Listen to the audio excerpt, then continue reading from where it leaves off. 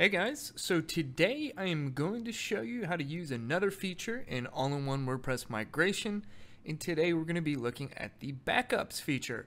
Now, why would you want to use the backups feature when you can use import?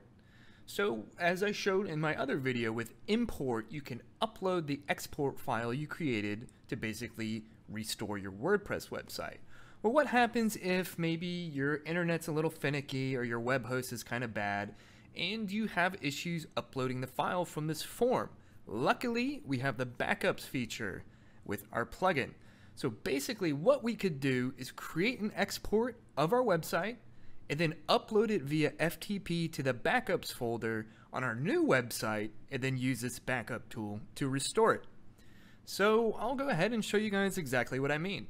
So we'll start by creating an export as usual, and we're going to download that and close.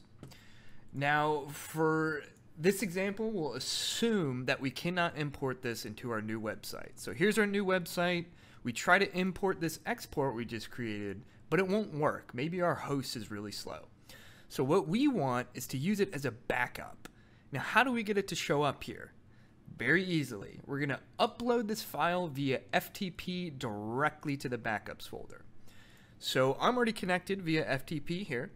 And the backups folder is going to be in WP-content, and right here, this dash backups folder is where you want to go. And we can simply drag and drop the export we created into there and let it show up, let it upload to our host, and we can confirm it's uploaded. So we're good to go. We can come back to our new WordPress website and refresh the backups page, and there's the file we just uploaded. And you don't want to click download. Download will let you download another copy of it. We want to click on restore. And this is as I showed you with the export video. This is the import video. This is going to let you know that this will overwrite your database, plugins, continue. And we're going to go ahead and let it restore. And then it will let you know that we have successfully restored the website. And as with the import, we have to set the permalink settings again. And of course, again, we're going to have to log in